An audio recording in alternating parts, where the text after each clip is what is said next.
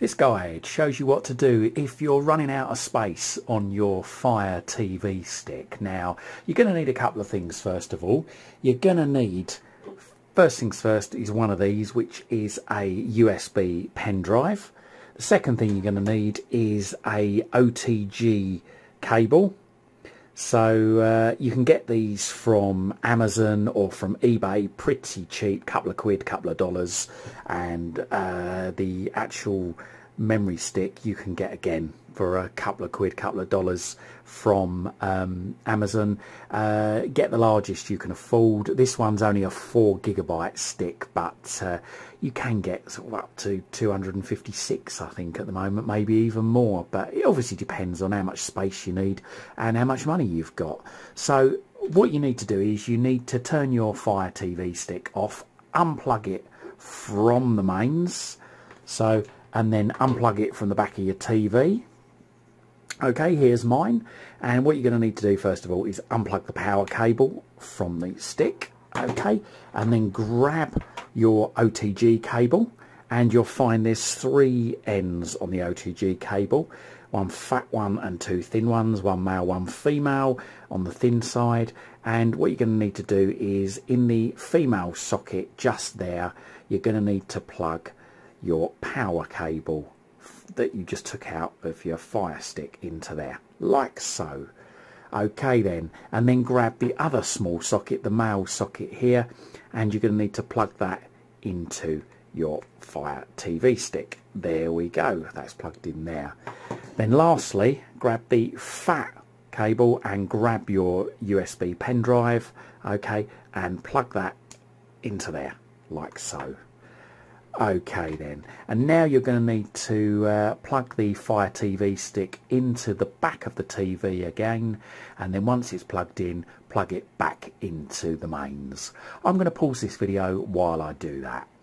Okay, so my Fire stick has powered up, I've plugged it all in, and what I need to do first of all is I just need to go to settings up here, okay, and then down and across to my Fire TV, and we need to go down to developer options, and we need to make sure that ADB debugging is switched on and apps from unknown sources is also switched on.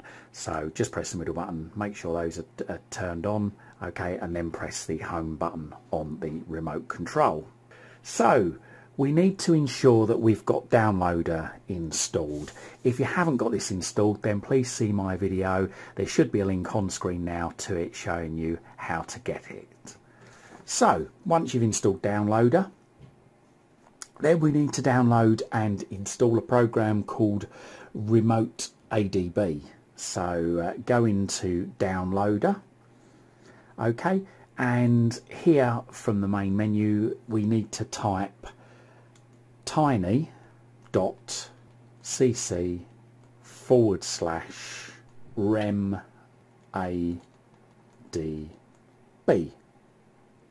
Then we press the play pause button on the remote control, and it should then bring us to this page here.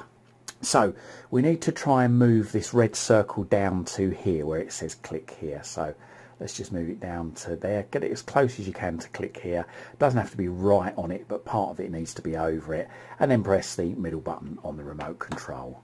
Okay, it should now download, and once it's ready to install, you should see a screen like this.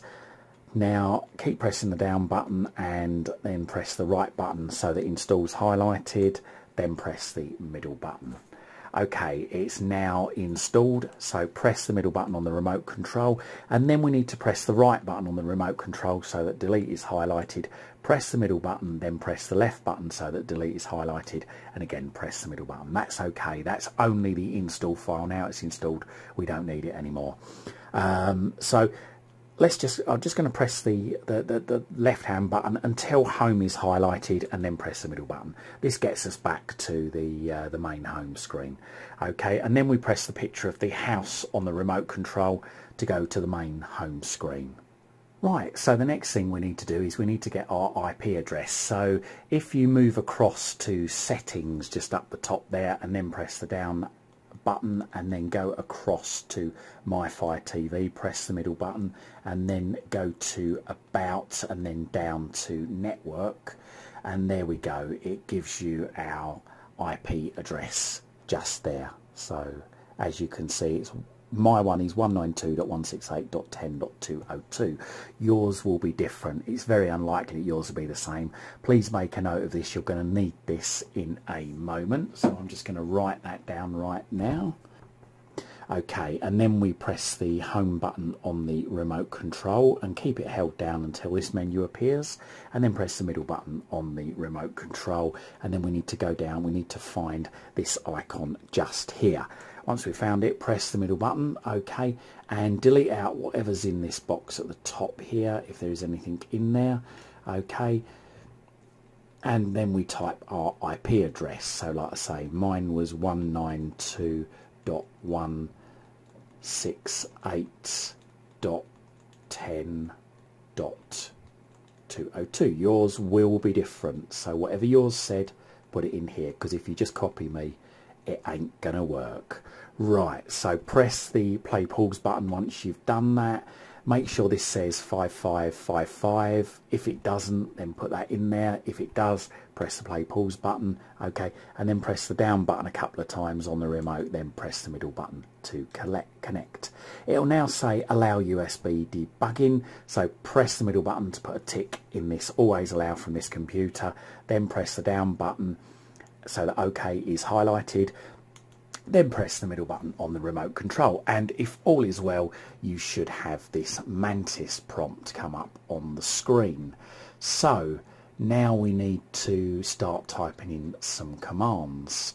So what we need to do is we need to press the middle button on the remote control, and we type in there SM space list minus discs. And then once you've typed that in, so that's SM space list minus discs. Once you've done that, press the play pause button on the remote control.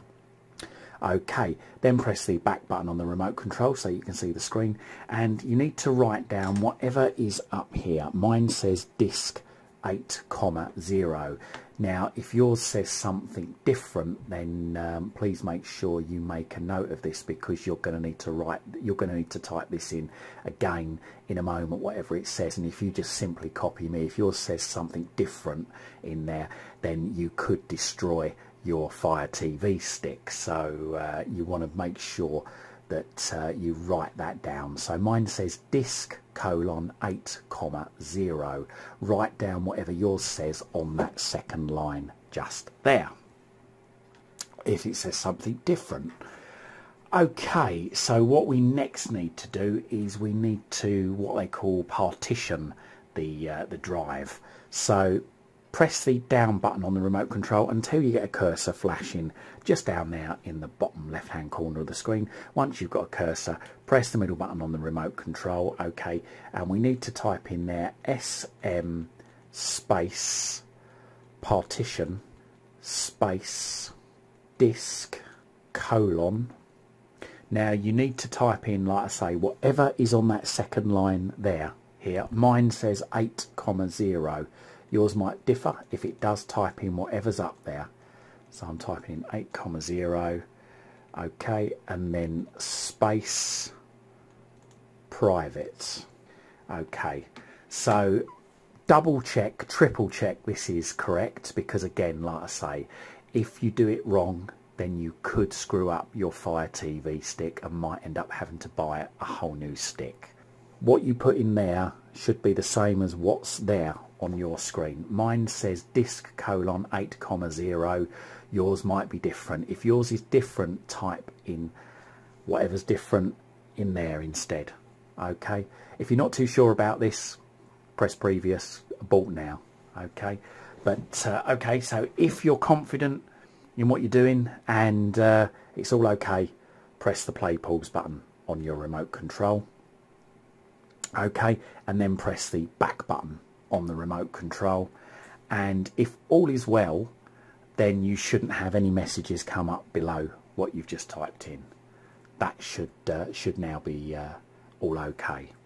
Okay, so we're going to come out of this now, so let's just keep pressing the back button until we go back to the main screen. And there we go, we're back at the main screen. So what I'm going to do now is, I mean, it won't automatically copy all of your apps over to the USB stick. Some apps are designed to go on the internal memory. If the person who programmed that app designed it to go onto the internal memory, then it's not going to install on the USB. There is a way that you can manually move it across, but it's quite involved, and I'm not going to go through that in this video. So we'll just show you. What I'm going to do is I'm going to remove an app and then I'll reinstall it again, and we'll see if it installs onto the memory stick. Now, if you want to check, so if we just go across to settings and then down, and then across to applications, press the middle button and go down to manage installed applications. Okay, now all of these are installed on the internal memory. Now I can tell that because there's no little there's no sort of icon beside there which tells me that it's installed on the USB stick. Okay, so what I'm going to do is I'm just going to download an app. Let's try that and see what happens. Okay, so what I've just done is I've just installed the Puffin TV browser, and as you can see there we go, there's a little USB symbol just there. That indicates that it's installed on the USB. So if you do want to move anything across to the USB, probably the easiest thing to do is to remove it and then reinstall it. Okay, but please bear in mind there's some programs, a few of them in actual fact, that will not allow you to install onto the USB. This is by design from the programmer. There's no way to tell before you've tried to install it whether or not it will install onto the USB stick or not. It's just really trial and error. Okay, hope this guide helps. Thanks for watching. You can follow me on Twitter at CWTech. That's at CWTech on Twitter. And don't forget to check out my other videos in my YouTube channel. Just Google Chris Waite YouTube. And don't forget to like and subscribe to my YouTube channel. Thank you for your support.